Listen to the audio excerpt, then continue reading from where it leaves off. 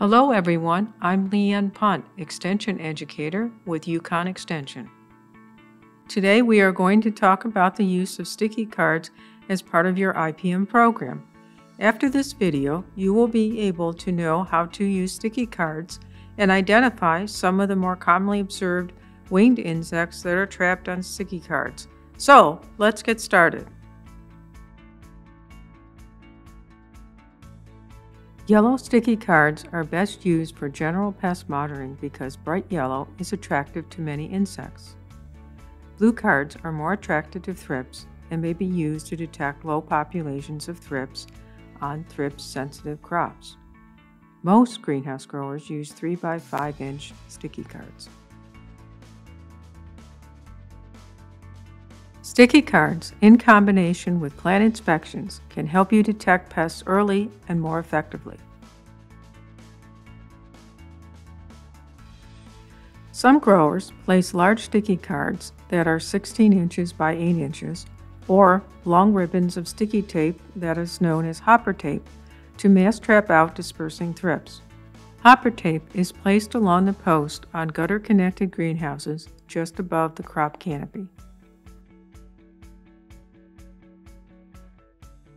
Use at least 3 to 4 cards per 1,000 square feet, or a minimum of 1 card per 1,000 square feet, with additional cards placed near doors, vents, and sidewalls. You can also place extra cards over especially problem-prone species or cultivars.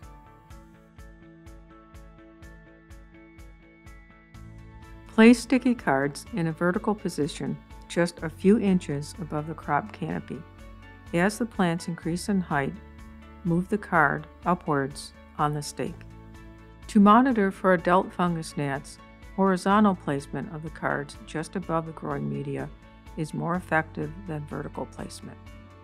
Storing the sticky cards in a dedicated refrigerator helps make the cards less sticky and easier to use.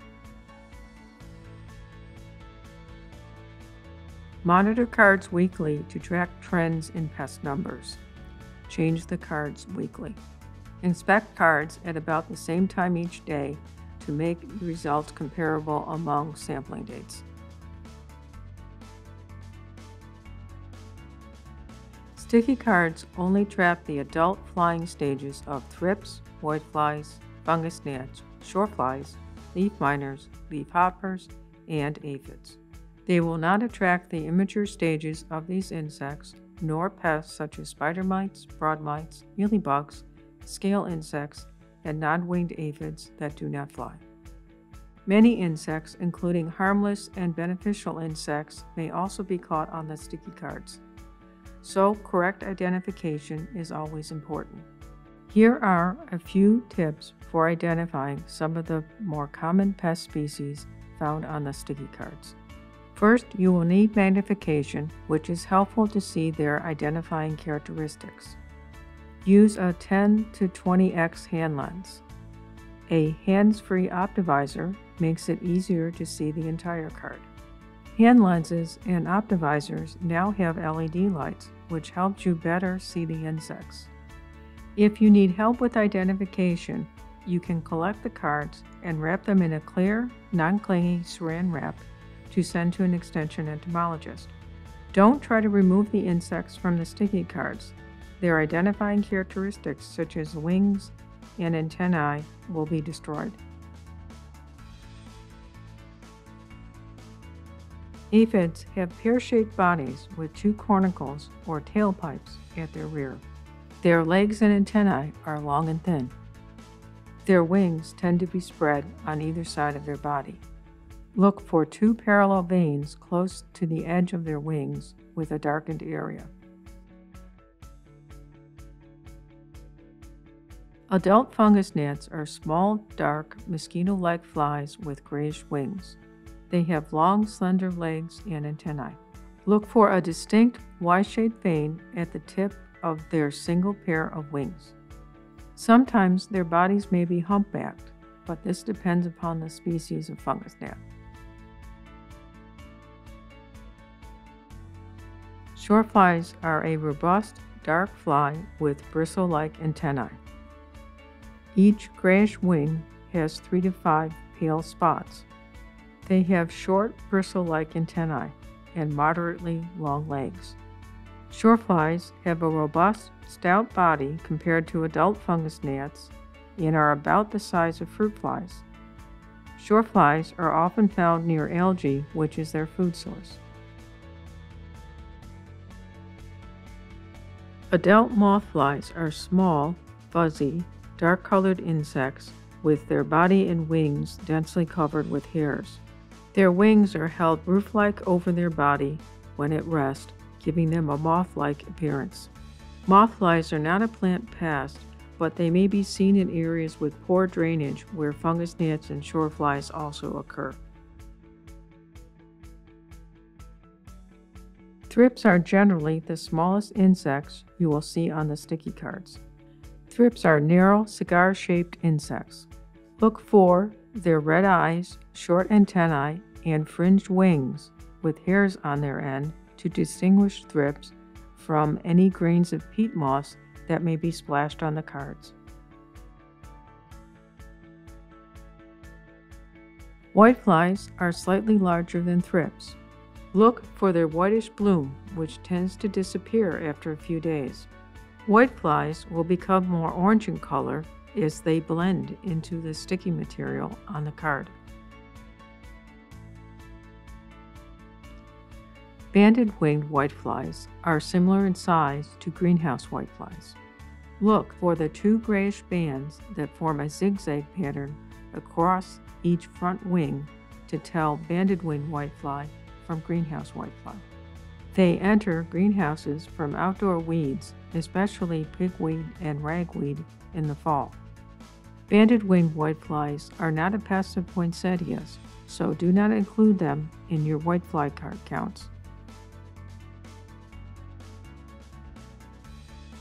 Adult leaf miners are small, mostly black, robust flies with a noticeable yellow patch on their thorax. They have a short antennae and 2 transparent wings. Leaf miners have a large cannon-shaped structure at the end of their abdomen that is used to puncture leaves and lay their eggs. Look for the yellow patch on their body plus the characteristic plant damage. Leafhoppers are slender insects with their wings held roof-like over their abdomen. They are wedge-shaped, tapering to their rear. Their color varies depending upon the species. Leafhoppers are generally not a greenhouse pest, but they may migrate into greenhouses from the outdoors and get trapped on the sticky cards.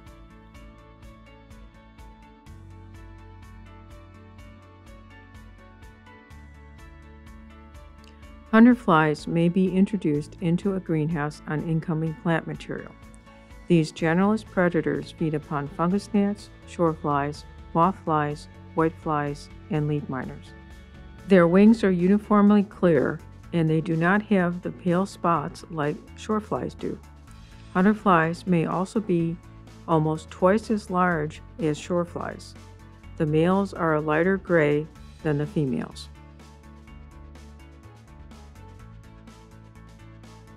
Many different Hymenoptera species occur, ranging from slender to stout. In comparison with flies, wasps usually have longer, often elbowed antennae, and their bodies may be more tapered or pointed toward their rear. Many parasitic wasps have mostly clear wings, often with only one distinct angular vein along the front of each forewing.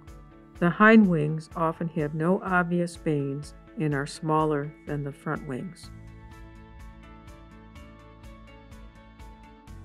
Train your employee scouts and give them specific directions.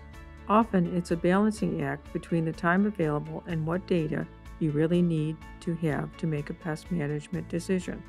Estimates can be helpful. You can also focus on the pests that may be more of a concern for you.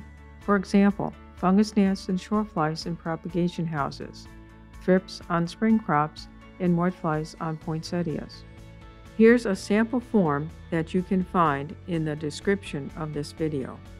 Many growers develop their own Excel worksheets to collect data that is converted into weekly graphs for decision making.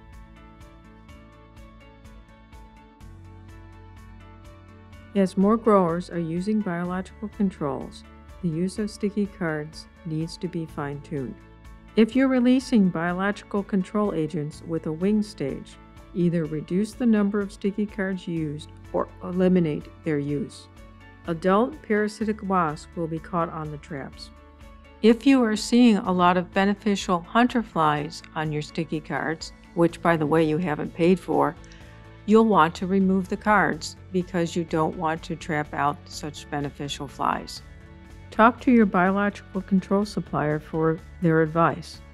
Remember, if you are primarily using predatory mites that do not fly, they will not be caught on the sticky cards.